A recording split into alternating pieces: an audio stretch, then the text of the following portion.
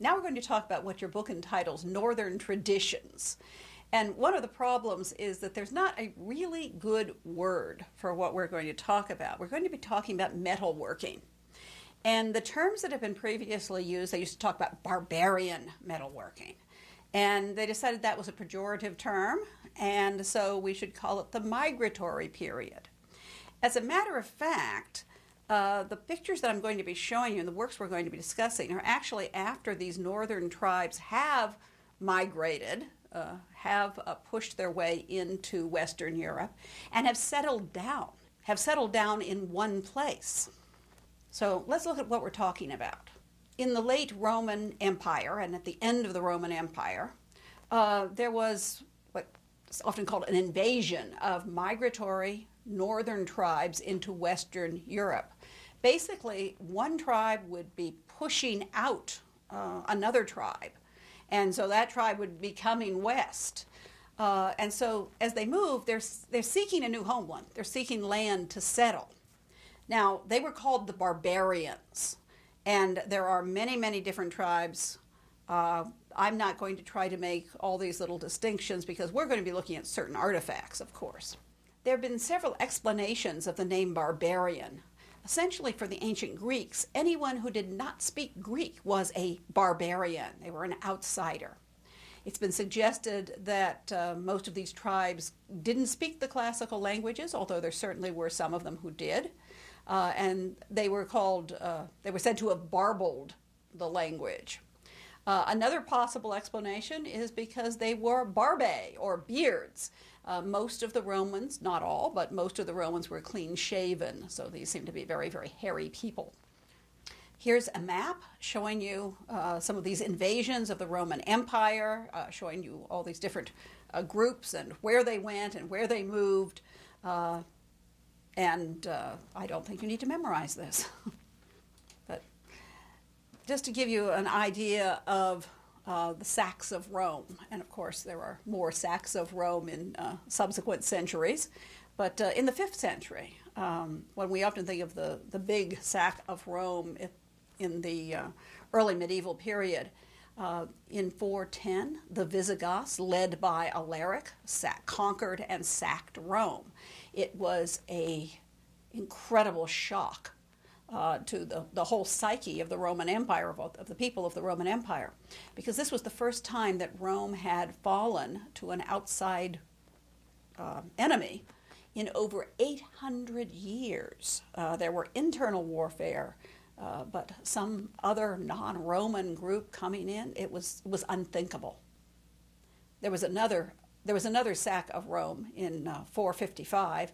By this time, of course, Rome was no longer the center of the Western Roman Empire. The capital had moved first to Milan, and then in 402 to Ravenna, as you'll recall. The very end of the Roman Empire is often given as 476, when the last emperor was deposed. And you'll remember that in 493, the Ostrogoths, under Theodoric, conquered Ravenna, which had been the capital of the Western Roman Empire since 402. Now, when we're talking about, say, the Ostrogoths, you'll remember, were Christians. They were Arian Christians, and they had been converted to Arian Christianity in the 4th century. So there's going to be a mixture of these northern tribes. Some are Christian, some are Arian Christian, and as we'll see later on in the 6th century, the Franks are converted to Orthodox Christianity, but that's yet to come. So, by the end of the 5th century, there were Ostrogoths, Eastern Goths in Italy. The Visigoths, or Western Goths, had moved to Spain.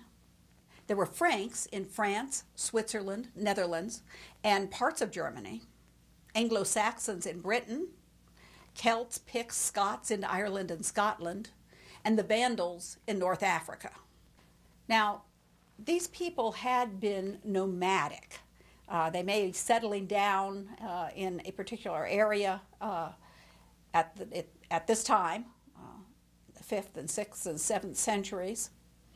But the tradition of their art was for portable art. If you have Vikings, you have ship embellishment. We'll see that later when we talk briefly about Scandinavian art. You have weapons, you have tools, you have jewelry, things that you can carry with you. And these are the things that have survived. We know that there was a very, very high level of metalworking skill. And this tradition continues after the tribes settle in their new lands. And this, of course, is what we're going to be showing you. The type of pin that you're seeing here, and this is a piece of jewelry, which would be used to hold a cloak or some other garment. They're very practical, and as you can see, this one would have been for someone who was very wealthy. We sometimes use the word brooch, but also there's a particular kind of pin that's called a fibula or fibulae. They essentially are safety pins, and you can see here how the pin works. These are portable metalwork with inlaid gems, and if you look at the detail, you can see that the gems are raised up high to catch the light. They are different kinds of polished stones. They were not yet faceting stones the way that jewelers do today. And you'll also see this little row of tiny, tiny, tiny balls of metal. This is called granulation, which once again is a very, very skilled metalworking technique. The characteristics of these northern metalworking traditions are that they have a great deal of abstraction. There is no tradition of illusionism. There's no tradition of idealized or solid human figures as the main subject for art. That is from the classical world, from ancient Greece and Rome.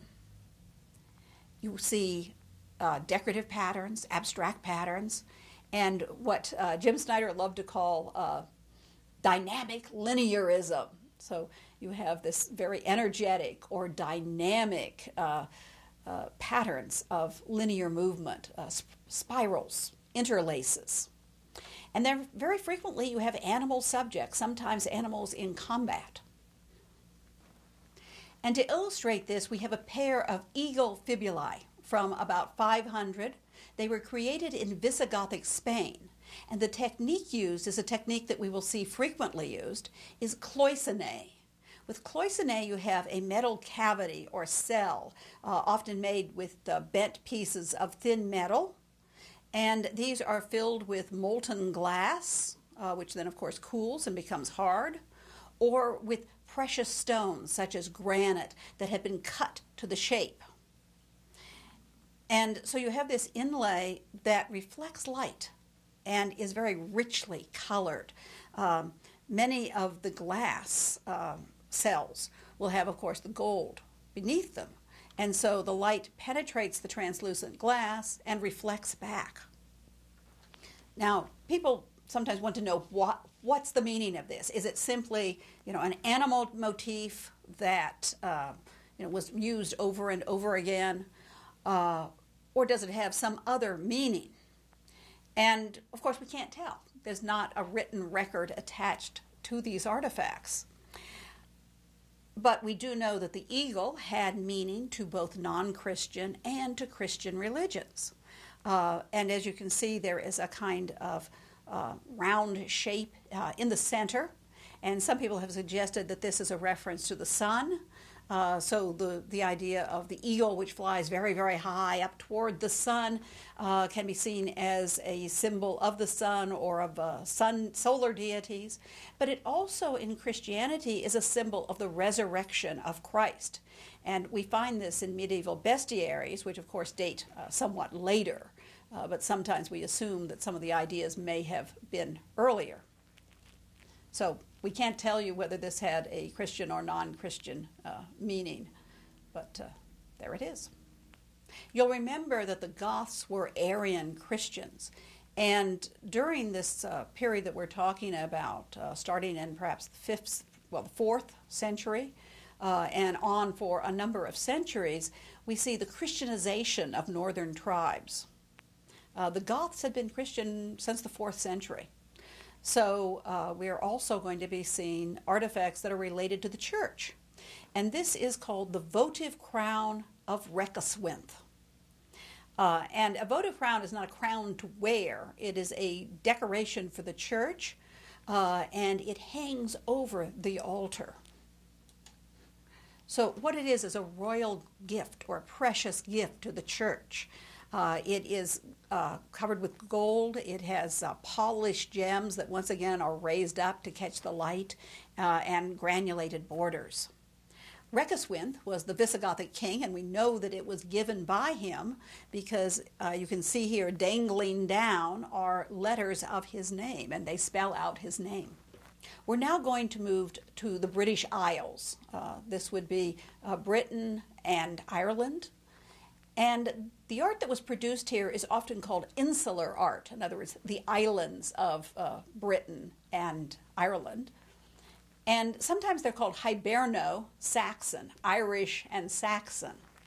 In 1939, a mound was excavated in Suffolk, England, in East Anglia. This is the part of England that sort of sticks out, if you will, toward the east. And within it, they found a ship burial.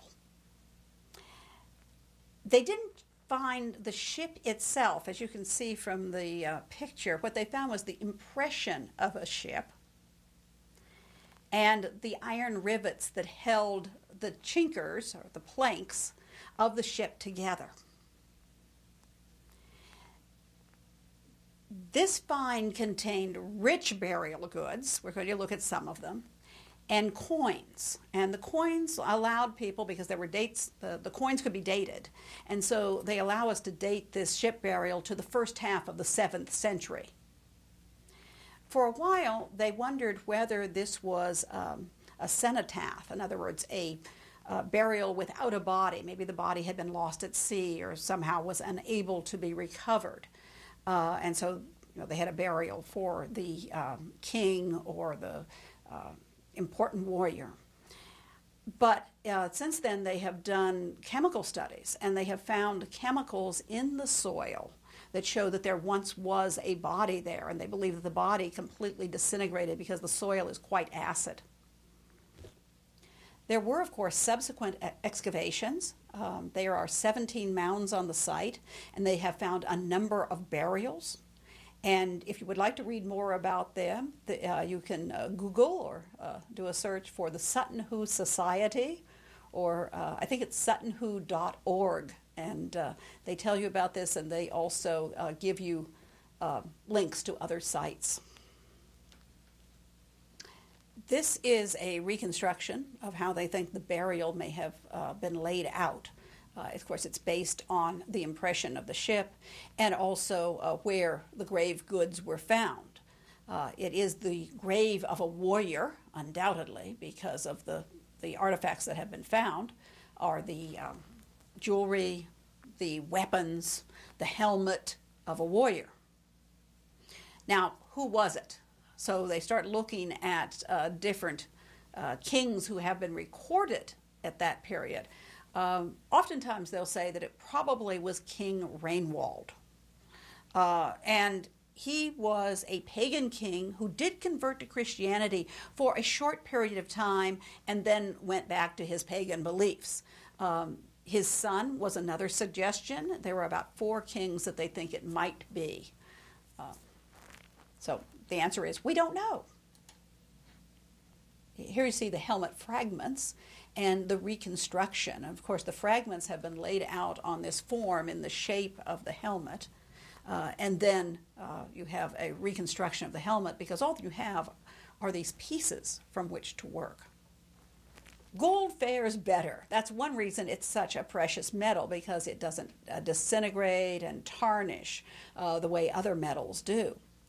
And there were a number of golden artifacts. One of them was the golden buckle from Sutton Hoo. It has a hollow compartment in it, and it's about 5 inches long. As you can see by looking at it, it displays that characteristic of dynamic linearism. In some places, you have the abstract interlace, just simply curving thick lines. And other places, if you look closely, you'll see what seem to be eyes, as though there's a head of some kind of animal, maybe a bird. And then the neck or the body, or are they serpents? Because they have these long intertwined bodies that are more interlaces. One of the suggestions is that the little hollow area could have been used as a reliquary box. And of course, in that case, you would imagine a warrior thinking that the whatever it might be, say the piece of bone from a saint, might help protect him in battle. The interlace pattern, you can see that very clearly. And the intertwined animals, you see what appeared to be the heads of some kind of beastie that are biting their tails or the bodies. And these are extremely intricate, energetic patterns. Now, the gold has Nelio work in it. That's why you can see the pattern so clearly. Nelio is this black material. It's made out of sulfur mixed with another metal, such as silver, lead, or copper, and that fills the incised area or the crevices on the metal, and it highlights the design. So that is the sort of black lines that you see that highlight the engraved work. And here's a close-up of one of the bird heads. It looks like a bird of prey, an eagle, a falcon, something like that. And you can also see the technique of granulation around the boss. Just here's more details of it. More heads, more intertwined forms. One of the other great finds was the Sutton Hoo purse lid. Now, actually, all that was left were the metal pieces. And that white area you see is reconstruction. They assumed that there was something like ivory, bone, possibly wood as the lid. And of course, this is how approximately how the decorations were found. And so they have a hinge on it, and it would have been attached to either a leather or a fabric bag in which the coins were placed. And of course, they found the coins. We said that was how they were able to date the burial. Now, those parts, whether it's fabric, leather, ivory, wood, would have all disintegrated, rotted away. But the metalwork survived. So let's take a closer look at it.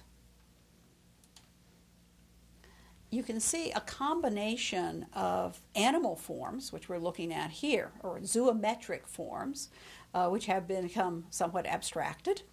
Cloisonne here with the garnets that are cut to shape. And you see at the top these animals whose snouts have become extremely elongated, along with their tails and legs, and then they form an abstract interlace pattern. Down below, you're seeing these birds of prey, probably eagles or falcons, which have captured a duck. And once again, just extremely fine work. This detail, there's two of them, has caused a lot of speculation. It seems to be a man between two animals. It's been suggested that this is a man who is being beset by wolves, and he's going to be torn apart by wolves. It's also been suggested that is a kind of family emblem, a reference to the name Wolfengai, or the wolf's family. And then others have seen in it a Christian emblem, a reference to Daniel in the lion's den. And one of the reasons is because they do have on Christian artifacts some images that look somewhat like this. And then you have designs that are purely abstract, with just intricate patterns that are made out of cloisonne, but do not have the animal heads or the animal shapes.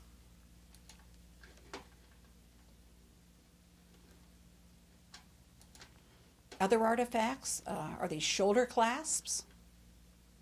You can see how they pin together. And you have the geometric patterns made out of cloisonne and millefiori. Millefiori, those little geometric shapes that look like checkerboards or little flowers. What you do is you take rods of glass and you fuse them together. You stretch them out, of course, while they're hot, and then you slice them horizontally. And you have these beautiful decorative patterns. And if you look at the borders, you're seeing more of the entwined animal forms. Here's the end. And once again, simplified entwined animals, garnets, enamel, just very rich work. There is a creature that has been called a dragon that they believe was part of the fitting or a decoration on a shield. And as you can see, they found a number of these, and they're sort of laying them out in the place that they found them. The shield itself would have disintegrated. It was no longer there. In your text, they also refer to the hanging bowl, which is made out of bronze, as you can see. And within it, it has these decorations. It's called escutcheons, is what your book called them. And they also have the millefiori designs. Millefiori simply means 1,000 flowers. And as we said, you put the glass rods, you take different colored glass in rods, you put them together so that the end would form a pattern, and then you fuse them together, you heat them, you stretch them out while they're still warm, still hot, and then you can slice them horizontally to make patterns. Now, here's something that's not in your text. Your textbook was written after these were discovered. There was another Anglo-Saxon hoard of golden artifacts discovered in July of 2009. Simply a guy who liked to go out with his metal detector. He was a hobbyist, an amateur, and he discovered this huge hoard of golden artifacts. Now, it was not a burial. In fact, many of the pieces were damaged or folded over, or they seem to have been ripped from weapons, a lot of sword hilts and things like that, pieces of weapons. So the speculation is that this might be warriors' trophies, the hoard of a warrior who either in some fabulous battle or over an entire lifetime has put together these treasures. Okay, so I'm just going to show you these. One of the things that I find is really interesting is you can see that in many cases, one of the things that's very interesting about these to me is that the photographs were taken before they had been completely cleaned. I mean, obviously they've gotten some of the dirt off so you can see what they are, but there's still a lot of dirt holding to this. It will be many, many, many years before everything has been completely preserved and studied. And you can see that they've also shown you diagrams of a warrior and where some of these artifacts would have been worn. So these are fittings from a dagger. And you see the same things we've seen before with cloisonne, interlace patterns. And of course, as we said, the gold holds up well. There's a little boss and fittings for the shield, maybe decorations for the shield.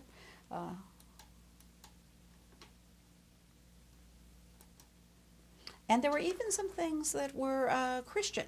There was a folded cross, and here you see a pectoral cross. That means a cross that would be worn on a chain around a neck. And there was a golden belt, and on it there was a biblical inscription, suggesting that whoever originally worn these were Christian. And here's just a few other artifacts. Here is a piece of metal that's shaped like a seahorse. It's been suggested that that would have been a decoration on a shield.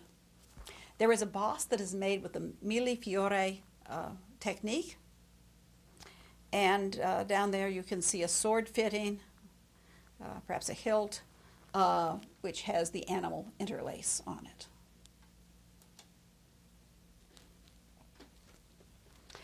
And now we're going to look at one of the great metalworking treasures of Ireland.